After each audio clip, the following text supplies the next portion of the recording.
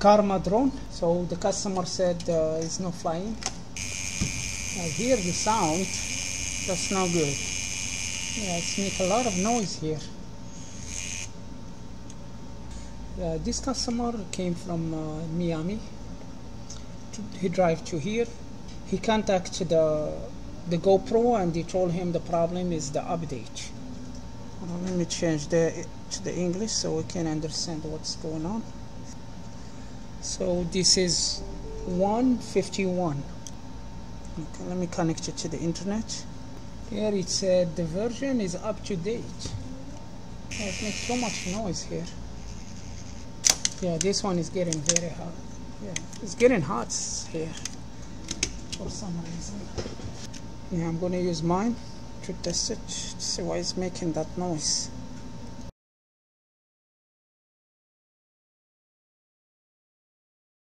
Yeah, this one doesn't make any noise. See it? It's work. Okay. Yeah, look like it's connection fine. So here it said the Karma, it's need the update to fly. So let's update it. So as you see, this one is connected fine to the controller. It just is going to need the update. And the customer, he has a problem here. Yeah, this one is getting hot. So they can buy another one. So it's going to need to replace this for the customer. And next we're going to do the update. So alright, the first we are going to do the reset. And we'll go to the restore. I already did the reset. So alright, let's turn it off. Powering off. We're going to hold these two buttons to put the controller in a DFU mode or the dull out mode.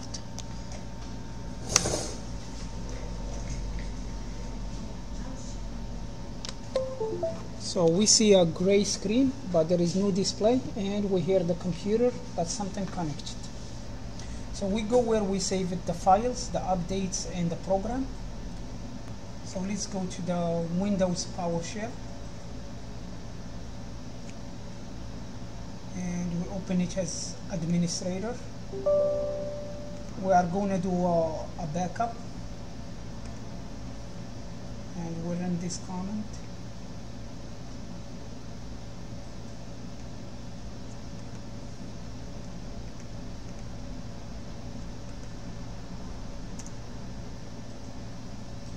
So it's doing the backup of the firmware that we have in the Karma to the computer.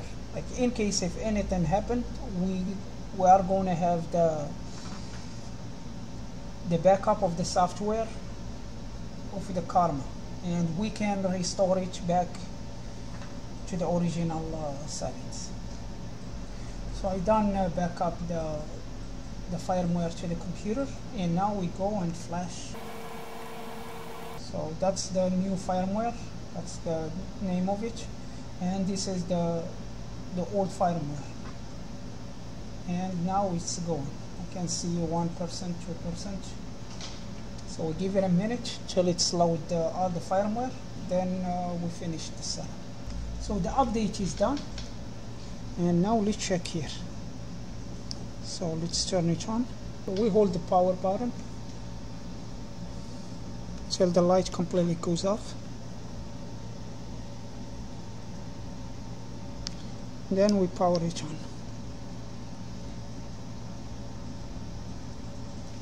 So we see the logo is mean the firmware installed correctly.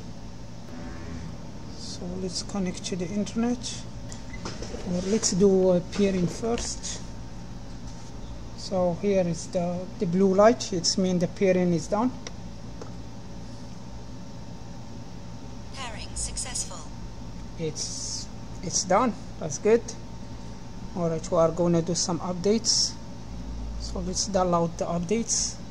It's doing another updates now from the website. It's not like before, it's not accepting the updates. So we wait for it till the update is done. So this is the version, and you can see the 2.50.1. Let's do it. Okay, you just start here. Yeah, hold it. Hold it.